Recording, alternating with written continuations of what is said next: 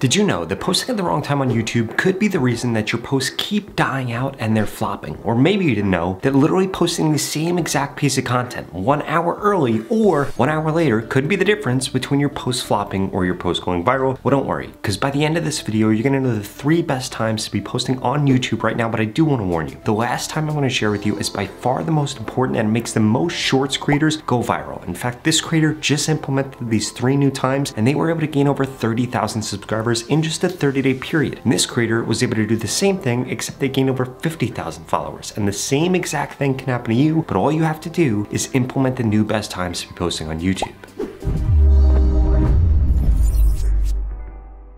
The first best time slot is going to be from 7 p.m. to 11 p.m. Now I know what you're thinking, Rob, that's great, but what time zone should I be posting in? And does this depend on my niche, or does my niche have absolutely nothing to do with this? So you're going to want to be posting at this time slot for when your ideal audience is going to be online. So if you're on the East Coast and your audience is on the West Coast, you're going to want to do 7 to 11 p.m. on the West Coast. Or if you're on the East Coast and your audience is in Europe, you're going to want to post at that time slot in Europe. Or if you're in Europe trying to reach people in the United States, that's the time zone that you're going to want to be posting in, because you're going to want to make sure that you're actually increasing the odds of YouTube pushing out your content to the right people. Because one of the worst things that can happen is you post on YouTube, YouTube seeds that piece of content, which by the way is what they do, with the wrong audience, and boom, your post ends up flopping, not because the post was bad, but because you posted at the wrong time. And whether or not this depends on your niche, well, it might.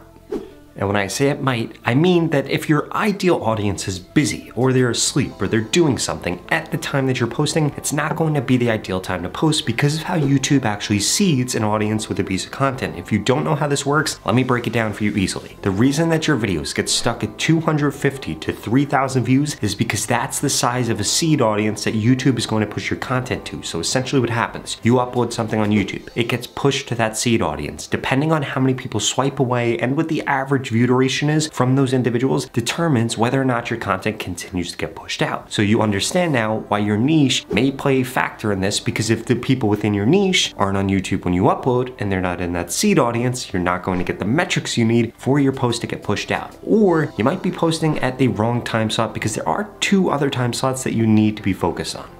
But first, I need to make sure that you're actually posting your content in the right format. Lucky for you, today's video sponsor HubSpot just released a 2023 social media trends report, and I strongly suggest that you go down to the pinned comment below and download it right now 100% free. And this report's gonna tell you the 7 best formats that you should be posting in for social media right now. Because if you don't know what kind of format you should be putting your posts in to reach your ideal audience, you're gonna wanna make sure that you download this report so that you can figure it out. And my favorite part about this report is that they not only give you formats for educational content, but they also give you formats for entertaining content, because they understand that you might not be trying to educate people, but you might be trying to entertain them and make them laugh. So they're gonna give you the best format for your content.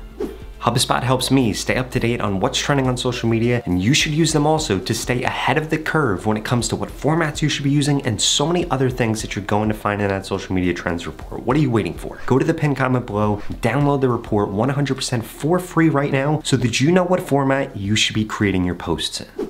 The second time slot that you need to make sure that you're testing is 2 to 4 p.m. Now I will warn you, this time slot typically doesn't perform as good as the first one and the last one that I'm about to share with you, but I did want to include it in there because I still do think that you should be testing this time slot, because you might find that there's actually an imbalance in the supply and demand in content for your niche at this specific time, which is why you should make sure that you're testing it. On top of that, the best times to post are constantly changing because of seasonality and because of people changing their lives. For example, we're in September right now. Most people are back to school. The holidays are going to be coming up. That's going to mean people are out of school, people are out of work, or that people go on vacation. So guess what ends up happening? The best time for you to be posting ends up changing, which is why you should be putting out 80% of your posts during the time slot that does the best out of the 3 that I'm going to share with you. And just as a reminder, the last one I'm going to share makes by far the most small channels on YouTube go viral. But you want to get out those other 20% of posts during off time slots just to make sure that you're always testing and you're always staying ahead of the curve.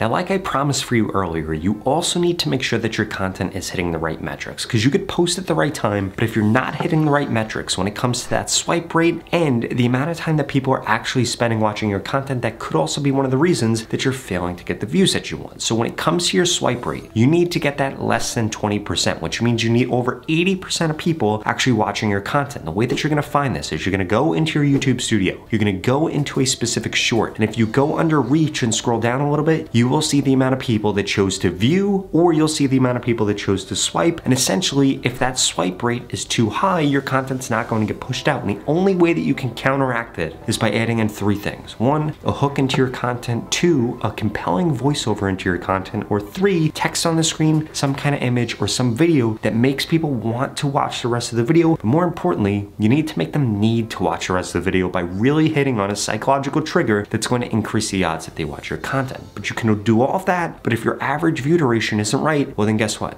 YouTube isn't gonna push out your content. So what you need to be focused on here, if your video is less than 30 seconds long, you need to be aiming for 100% average view duration. If your video is over 30 seconds long, you need to be aiming for at least 80%. The closer that you're able to get to those metrics, the better off your post is going to be, and it's going to increase the odds that your post doesn't die off on YouTube after 6 hours or 12 hours, but instead you continue to get views. And for some people, you'll continue to get views for years to come on a short that you made years ago. In fact, I have so many shorts that I made months ago that are still getting 4,000 to 5,000 views every single day, and the same thing can happen to you.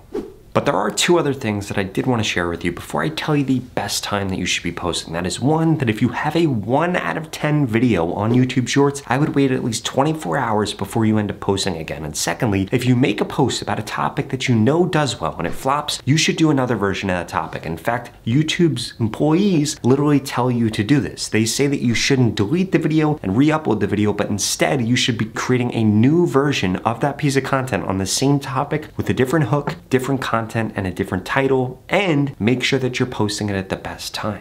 Which brings me to the final best time to post, which is going to be from 10:30 a.m. to 11:30 a.m. The reason for this, a lot of people are busy, but there's also still a lot of people watching content on YouTube. So if you're able to post during this time, you could take advantage of the flip-flop in demand and supply, and this is going to lead to an increased amount of views that you're getting. But I will warn you, if you're using the wrong amount of hashtags or the wrong hashtags for your specific niche, it's going to kill the amount of views that you get no matter what time you post. So please check out this video right here so that you can know the best hashtag strategies to use on YouTube right now to ensure that you get more views. What are you waiting for? I'll see you over there.